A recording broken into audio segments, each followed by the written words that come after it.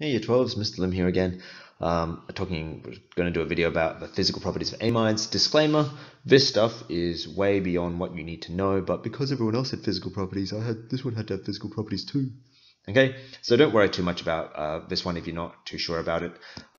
It is just going to be super brief. It does have some university level concepts there, so it's just be like, meh, why not? Let's just go through it and see who understands. Alright, so let's have a look. Amides have hydrogen bonding between molecules. Yeah, that makes sense. Here's your CnH2, okay, and it can have another CO with an NH2 here. Okay, so we can have hydrogen bonding between molecules. That's nice and easy to draw. Okay, I don't understand why that's so hard. Right.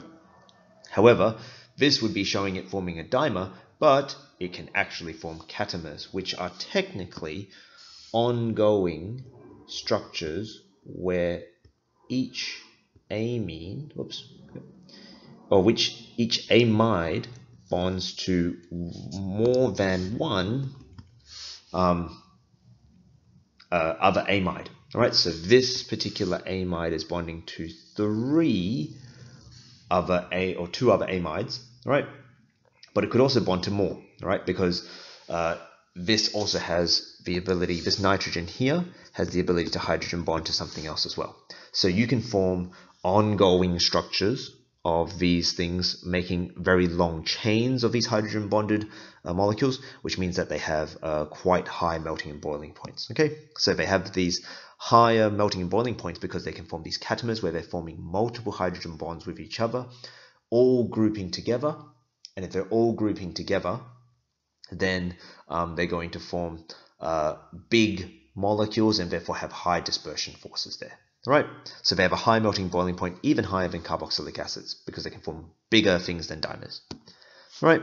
Small ones are soluble in water, but less so than carboxylic acids. That's interesting. Okay? So, in other words, the ability to hydrogen bond, I don't know, there must be something along with the orientation of the water molecules around it, which prevent it from producing too many hydrogen bonds and therefore producing too much energy. However, they are soluble in water, the small ones, 4 or smaller or less. All right. They have a low vapor pressure because, high some of intermolecular forces, which, give them a high melting boiling point. And they smell bad. They're pungent odor. Okay, so things that die, they produce lots of amides, and that's what makes them smelly. All right, so I'm not even going to go into this. There's a whole bunch of stuff that we could have gone into, but we're not going to go into the physical properties of amides too much, and we're just going to move on to the next video. Woohoo!